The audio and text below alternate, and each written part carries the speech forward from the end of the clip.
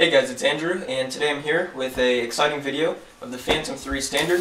Now I've been wanting this drone for about 3 to 4 months, well actually since last summer, but I've been pretty serious about it for 3 to 4 months, watching price trends. Black Friday, they had a really good deal on it for $3.99, and then I didn't see that deal again until just a couple weeks ago. And right when I was about to get it, it went back up to $4.99. And after watching price trends for a while, it finally came back down, so I got it right where I wanted it.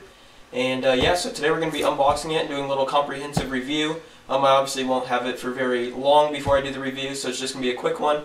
However, if you do like the video, let me know and I will do a full review of the drone itself once I play with it some more. So, around the box we have the Phantom 3 on the front, and then on the back we have the same thing. It just talks about the GPS and the 3-axis gimbal for the camera, and then the Wi-Fi with the HD view.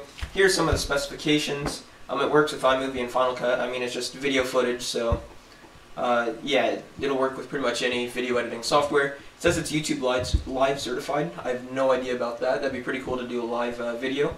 Okay, so on the bottom there are 2 pieces of tape, and then these 2 tabs come up, and then this one tab lifts up. Okay, looks like we have our booklets here. This is probably stuff that I actually will read just because I obviously want to keep the drone in good condition, and I've never flown a drone before, so it should be fun. Here we just have some protective cardboard recyclable material. And let's see, here's the drone itself. We're going to pull that out, set it to the side for now. Okay, so it looks like the first thing besides the controller and stuff is going to be the bag of props. I think there's 8 of them. They come in a nice little bag, so I'll make sure to keep that. There are silver and black ones in there, so you can match them with the drone, silver and black. We'll set those off to the side also. And here it is, the nice big hefty controller with a phone clamp on it. So clamp your phone there for flying. And yeah, that is a big controller, that's nice. And charger, I assume the battery must be already in the drone, unless it's in this box. Open it up and take a look. Here's our charger brick, and here's our wall cable, and then in here we have a charger for the controller. So these 2 are for the drone battery itself. This one is for the controller, micro USB. You can charge it from a computer, a wall wart, anything. The wall is going to be faster. So we'll set those off to the side. And then lastly we have a box of little accessories. So let's see what we have in here.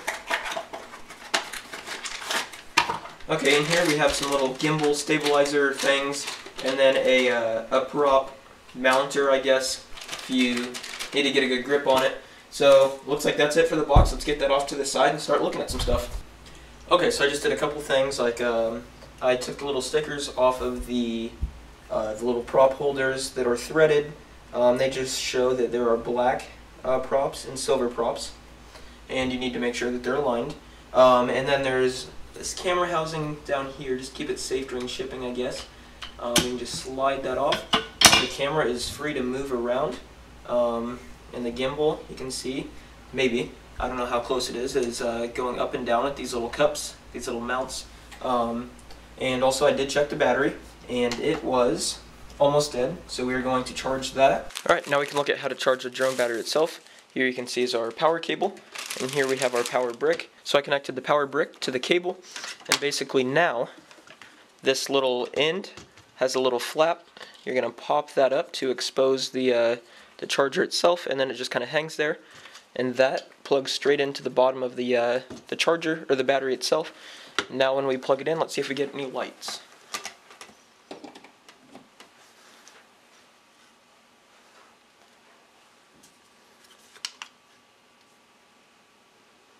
Okay, so I didn't see any lights until I hit the button, and now you can see that the lights look like they're filling up. So I'll come back in a little bit and see if it gets to 3 bars. Okay, so here we are. We're going to try this. I'm going to slide to take off.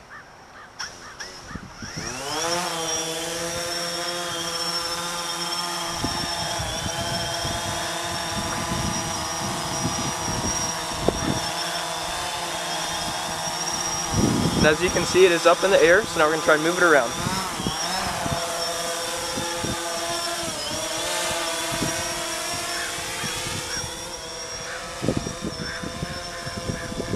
Okay, so I don't know how well you can see, but that is me on that basketball court.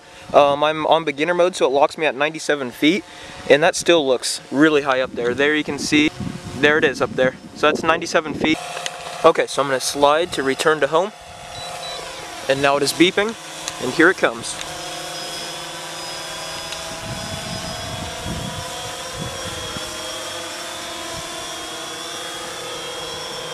I am not touching the controller.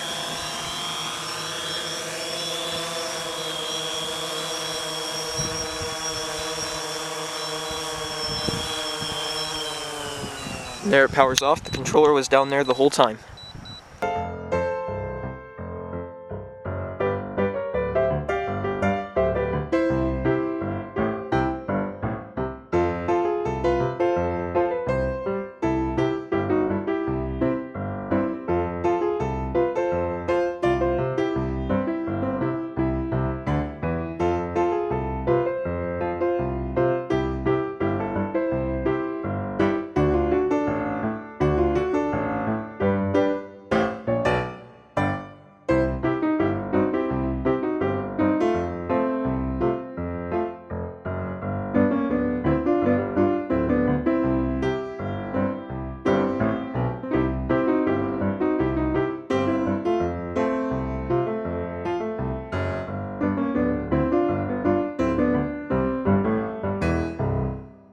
Okay, so that concludes my video of the DJI Phantom 3 Standard. I had a couple hiccups when I started. When I got out here, it had to upgrade the firmware again, and my phone died during the middle. I have an iPhone 6s that dies at like 60%, so that's not good. However, I used a Samsung Note 4, and I sent it up and had it take off for me and land for me. And I had it on beginner's mode, so it only went up to 74 feet, I believe, and I think I got some great results. This isn't the best place to, do some cinematic shots, but it's a good place to learn because it's big and open. So, yeah, it's pretty exciting, and I can't wait to make more videos.